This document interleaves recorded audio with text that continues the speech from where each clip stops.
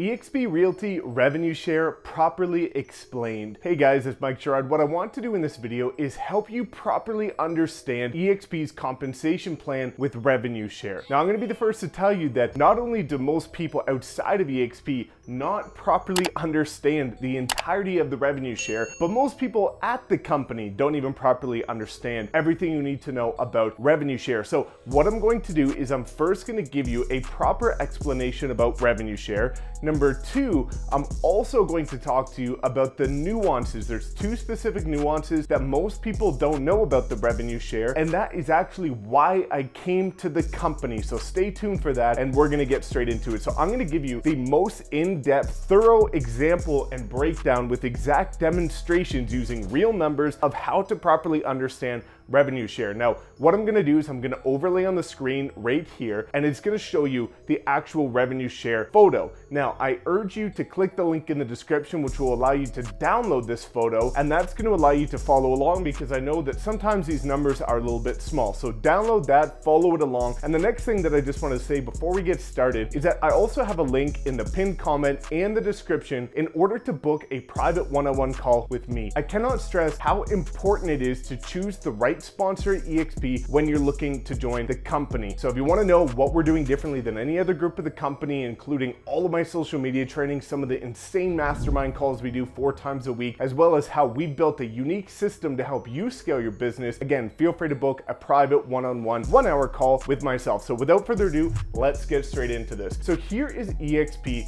revenue share. Now you can see that we have a 7-tier compensation plan modeled after Keller Williams, but the difference is that we share revenue before expenses, they share profit after expenses. It's an absolutely massive difference. So here's how we're gonna break this down. We've got our 7-tier structure. You've got something called expansion share, you've got exponential share, and then you've got what's called FLQA or frontline qualifying agents. Now again, this seems confusing, and this is why you really need to understand this if you want to thrive at this company and build true wealth. And most don't, because most only focus on exponential share and most don't even understand FLQA. So let me break this down for you. I'm gonna give you an exact example, so put yourself in these shoes. Let's say that you came to the company, you would be up here. So this would be you, okay? And now let's say that you brought in John, and John is one of your friends. He decides to partner with you. Here's how this is gonna work. So if we take a $10,000 commission, this is for easy numbers, $10,000 commission, John closes that deal, okay? 80-20 split at eXp, so 80% or $8,000 would go to John, 20% or $2,000 would go to eXp. Now, out of eXp's commission, not out of John's, out of the money that goes to the company, out of the $2,000, you would receive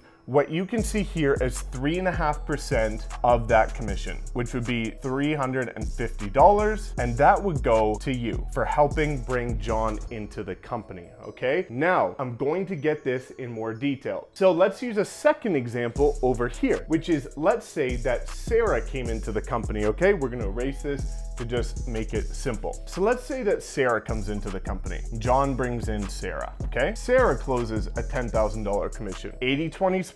80% or $8,000 goes to Sarah. 20% or $2,000 goes to eXp. Now this is where things get a little bit different, okay? Because Sarah is on John's first tier. Sarah is on your second tier. So let me break down the flow of money here. Let's see how this works. So Sarah would close this amount of money, and then you can see here, out of the 20% that goes to eXp, not out of Sarah's commission, out of the 20% that goes to eXp, second tier, this is a combined total potentially of 3.8% plus 0.2%, which is 4%, which is $400, would go to you. And because she's on John's first tier, again, 3.5% or $350 would go to John. So this goes 7 tiers deep. That is a bit of an understanding of the first 2 tiers, and then it goes down. Now, here is the big difference that most people do not understand, and this is why it's incredibly important to look at this. Now, that comes down to the difference between an FLA and an FLQA, which is this over here that most people do not properly understand, and this is why it's incredibly important. So let's look at the difference between a FLA and an FLQA. A frontline agent, a frontline qualifying agent. So a frontline agent is anybody that you sponsor. Now, what is a frontline qualifying agent? A frontline qualifying agent is anybody that you sponsor that has closed a transaction within the last 6 months. So 1 deal in the last 6 months. Now, this is where it gets a little bit more interesting. So let's look at this: 0 to 4, 5 to 9, 10 to 14, 15 to 19, so on and so forth. So let me break this down for you because this is important. So here's how this works, okay? You can see here 0 to 4. That means no matter how many agents, whether it be 1, 10, 100, 1,000, a million, no matter how many agents you personally bring into eXp, you will always get 3.5% of the GCI from eXp's money every single time that somebody that you have brought into the company closes a transaction. But now let's look at the second tier because you can see 5 to 9. So let me break this down for you.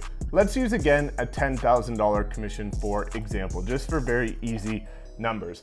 And let's say that you have FLQAs. You only have 1, 2, 3, or 4 FLQAs, and somebody on your second tier closes a transaction, okay? So we're looking at the second tier. You've got 0 to 4 agents on your first tier that have closed a transaction within the last 6 months, 0 to 4. If somebody on your second tier closes a transaction and you only have 0 to 4 agents on your first tier that have closed a transaction within the last 6 months, that means that you're not going to get 4%, you're only going to get the expansion share, which means that on a $10,000 commission, you would only get 0.2%, which is $20 from this agent on your second tier if you only have 0 to 4. Now let's go ahead and say that you've got the 5th frontline qualifying agent on your first tier. So you finally have 5 people that have closed a transaction within the last 6 months. That now is going to allow you on a $10,000 commission to get the summation of both of these,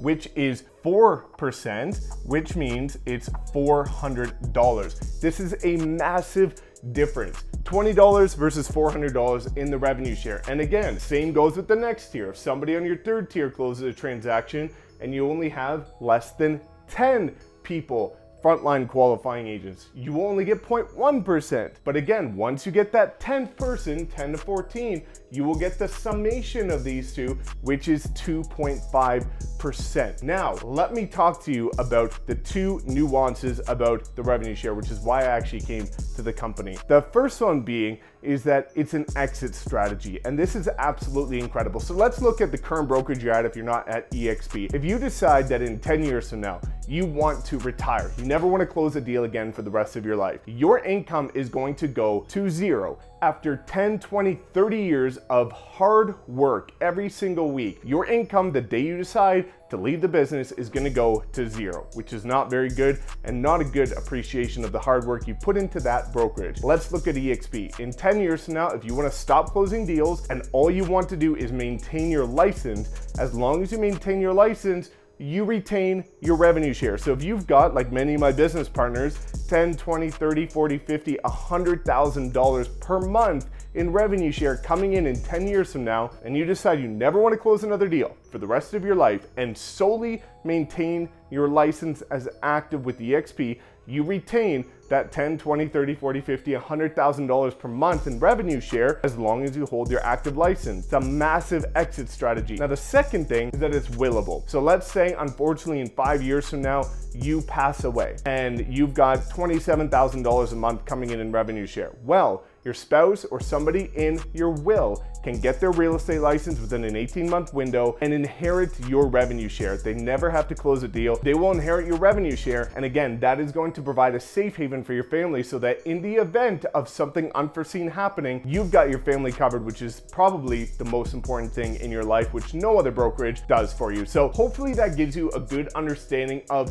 the revenue share chart, because again, it's really important to understand the difference between expansion share, exponential share, and this is the big one, is properly understanding what an FLQA is and understanding how this fits, because this incentivizes growth within the company and it incentivizes you to push as well to help agents close more transactions. So again, if you want to book a private call, click the link in the description, click the pinned comment. I'd love to chat with you and show you how this has changed my life as well as so many other agents' lives. So thanks so much for tuning in. As always, please make sure to like, comment, subscribe, and we will see you next time.